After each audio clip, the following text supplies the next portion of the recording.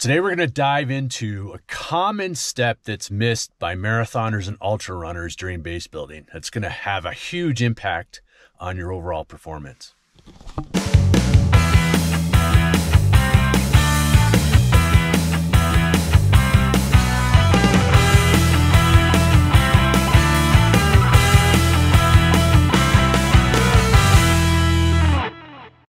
I know there's a few of you out there, very few, those out there, fans of the replacements.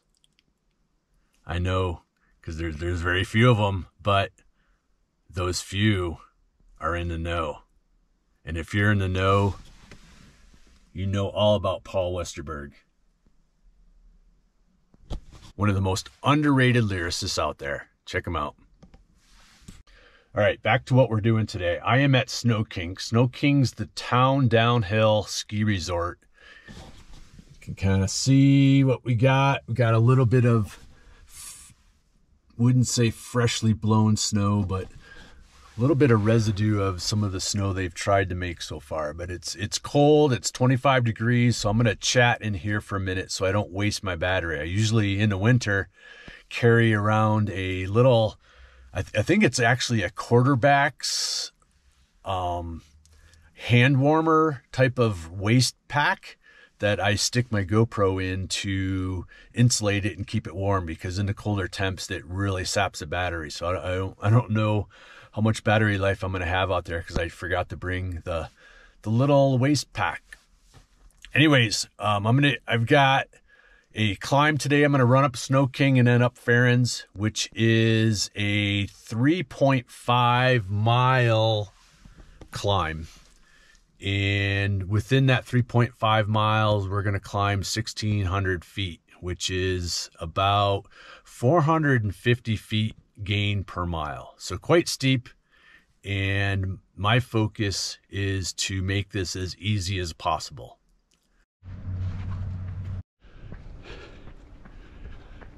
Like I mentioned, my purpose today is keep this as easy as possible and focus on my cadence. If I could have good cadence on 450 feet of climbing in a mile, I can have good cadence anywhere, and it's good efficiency training. So I have my heart rate chest strap on to get really, really good, accurate readings with my heart rate, because I'm really focused on my heart rate today to keep it aerobic. And that's the trick today. Everything has to stay aerobic. I'm trying to keep it zone 3, zone 4, no higher. And again, keep in mind my zones are different than most zones out there. Zone 3 is typically maybe what other people consider zone 2. So very aerobic, very easy, talking pace. Just climbed up that. I'm probably just a quarter of a mile in, so super steep, but just nice and patient, watching heart rate and focusing on quick turnover.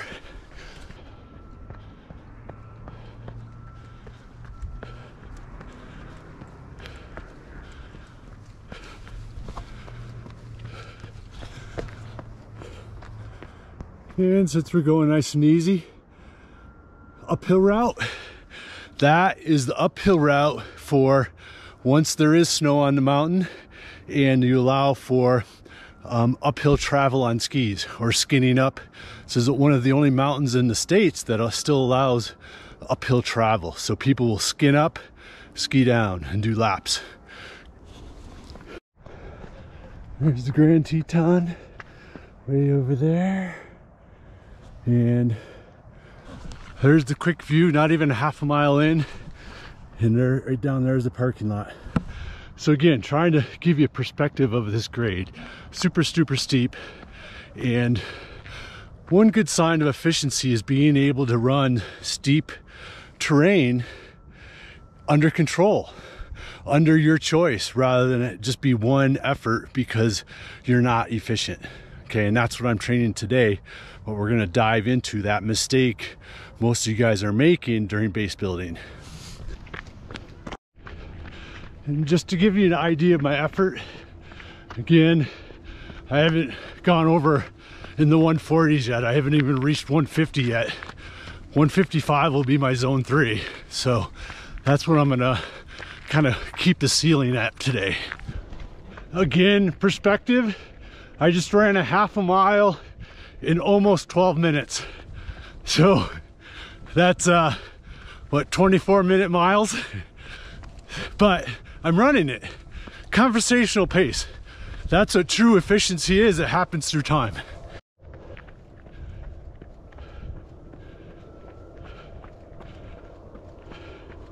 Since I'm still just kind of warming up, I want to stop, bring the heart rate down, which is a good thing to do within the first mile on a warm up like this that starts just so steep.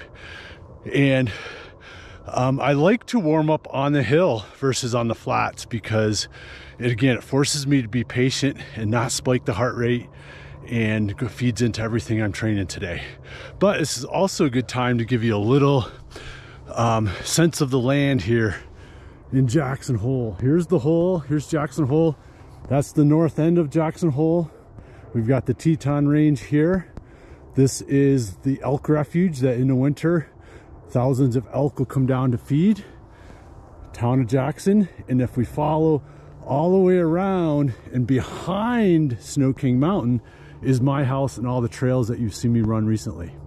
Okay, so that just gives you a lay of the land and relative to where I live and just where Snow King is and everything. So all right, warm up over with.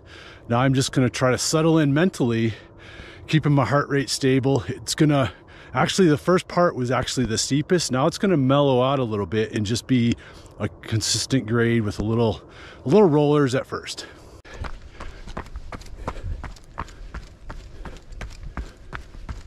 And then here's Snow King's ropes course built into the trees. Pretty amazing course. 1.3 miles in. Let's talk about the 3 pillars of base building. We have endurance, we have strength, and we have speed. Today we're going to talk about endurance and strength and how most runners are making a mistake. And I've got some bikers coming up behind me, and I think a few runners.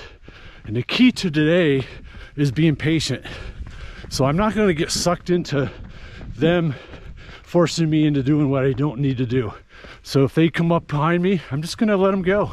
I'm going to pull over, let them go so I can do my own thing. Patience is the #1 skill right now.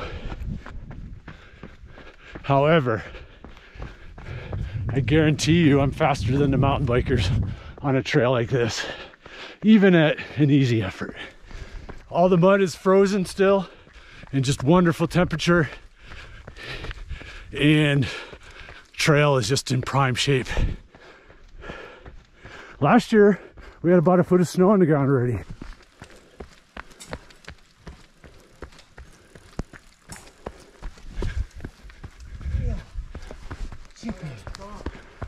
I get this question all the time when people are asking about cadence, and they know how important cadence is. But on a climb like this, a good cadence is like 80 strikes per minute, or 160 if you're counting both feet. So you're definitely have to dial back the cadence or expectation of cadence on a climb like this, where in this regard 80 is really good. So I'm at 78 right now. And then as I get through base building and into the meat of the season, my cadence just starts to improve at the same level of effort. So 78, 80 becomes 81, 82 on a grade like this. Again, you're looking for that continual progression of improvement, but it starts here. And therefore, this is one of the mistakes, turn my watch off. This is one of the mistakes people make in early season climbing, is that a climb like this, they might always hike, which that's appropriate sometimes. But for a workout like this, where I'm training my running efficiency and training gears and training cadence, there's no way for me to improve my climbing cadence without running. Okay, and you can do that in other ways, opposite of a run like today, that all works together. But today's purpose is to focus on efficiency, keeping it as easy as possible while I'm running. And that's where you can get better at better cadence climbing. You can't do it hiking. Two different activities. Having said that, you've got to practice your hiking. You got to practice your power hiking. All that's purposeful, but again, not for the purpose of today. That's where the mistake is. Everybody just goes into a hike and they're missing the opportunity for great development by running a hill like this and getting better through time. Normally, again, they're going to go right into a hike because they're probably not going to be able to sustain an easy effort. So then you hike run, okay? Through time, you do less and less hiking and more running. That's the development.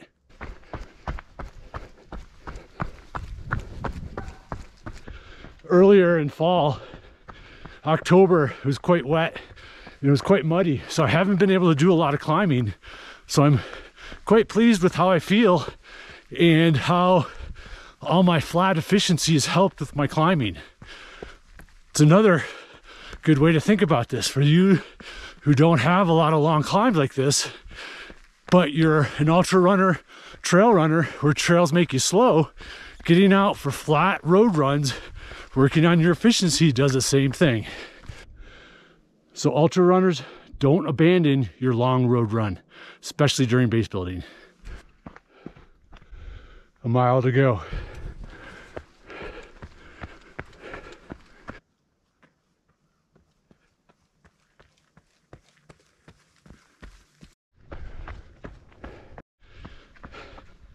So where is the road marathoner making this same mistake, even though they're not climbing mountains?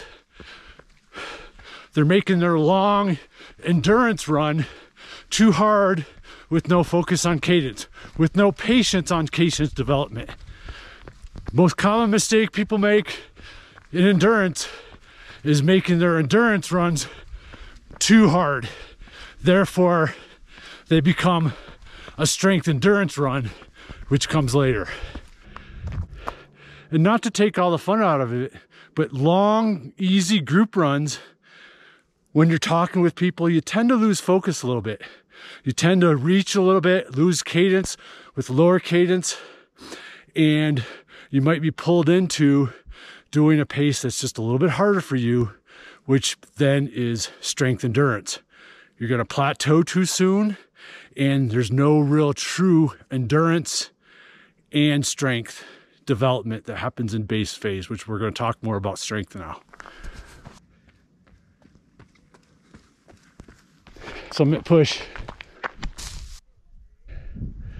All right, I made it to the saddle. My turnaround just came up right from here. And if I take this trail down through here and head into those trees, I can go right home to my front door. So let's talk strength.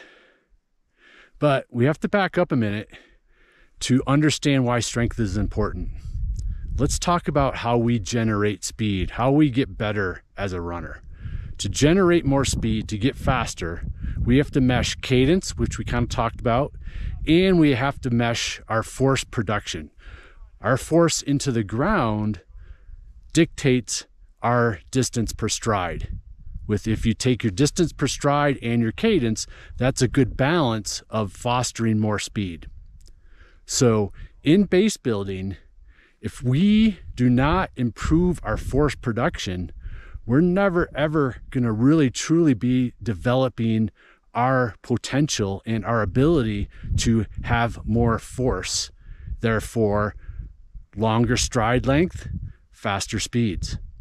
So that's why strength in base building is so important, to build better force production. Your ability to provide force into the ground to propel yourself forward with greater force to increase your stride length. That's why strength is so important. And where the mistake is made in base building with many runners, marathoners, ultra marathoners, is that they miss this base strength step. That most of the strength they're doing is really actually strength endurance. One thing that comes later.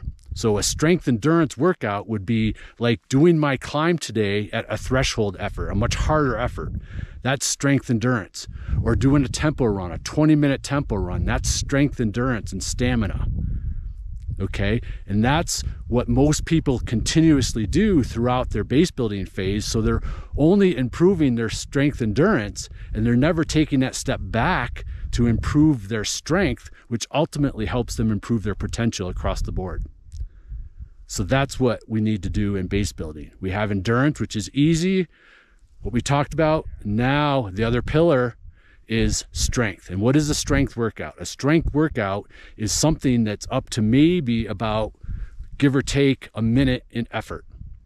Doing hill repeats, starting with 10, 15, 20-second hill repeats, because now they're short, they're steep, and you're forcing yourself to provide more force.